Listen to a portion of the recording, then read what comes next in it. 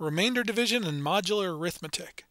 So let's take a look at the remainder when we take 45 divided by 7. A little difficult to see the remainder there, so let's find a way to do this. In order to do this, we'll type in 45, option, we'll go into calculate, toggle over a few times, RMDR, which stands for remainder. So what's the remainder when you divide 45 by 7? The answer is 3. Another one you may want to try is using modular arithmetic. To do that, we'll go into options. This time, we'll go into numeric, go over to mod.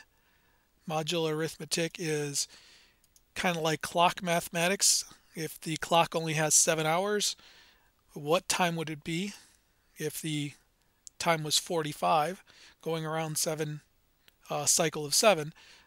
Same thing, the remainder there is 3.